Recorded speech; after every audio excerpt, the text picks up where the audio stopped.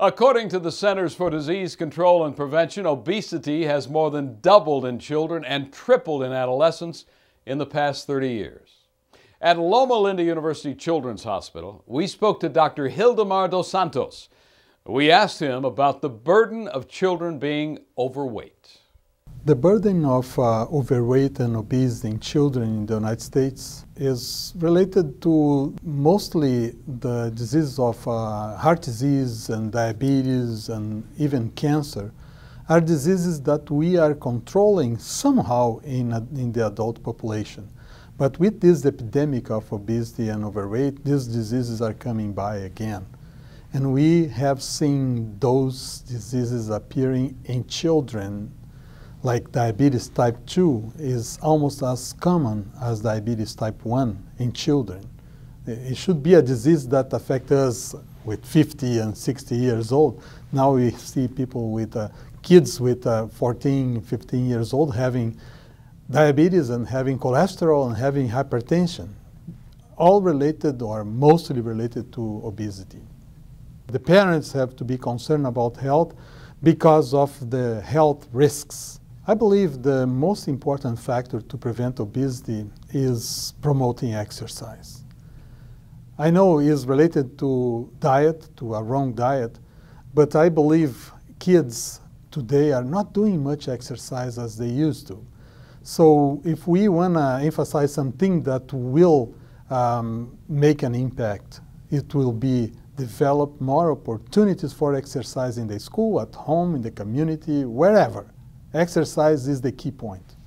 Dr. Dos Santos, what advice do you have for parents to help their children get more physical activity? Have more activities for the kids. If they like video games, buy video games that have some exercise together. Put a treadmill in front of the TV. I mean, buy a rope for skip roping, and then those are the things we have to bring again the family fun to promote exercise in the family, and this will help to control the problem. I think children should learn how to eat a healthy diet, rich in fruits and vegetables, eat healthy snacks.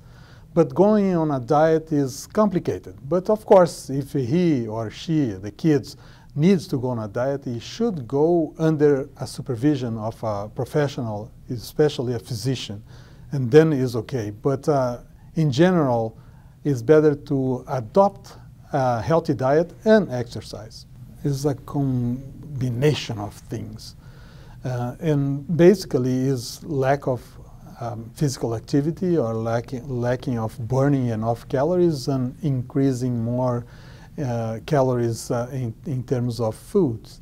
So we have cheaper foods today, more available to kids. We have a whole industry that focuses on kids with the wrong types of foods. That makes the problem a little more complex. For us to turn this epidemic around, we have to use strategies that are multiple-faced. We have to include the food industry, we have to include the government, we have to include the community, school, and it has to be a multiple approach. Some people say that should be the same approach that we use for smoking cessation, or similar, that it has been very successful. If we use the same approaches, that includes policies, includes education at the earliest level possible, and the community involvement.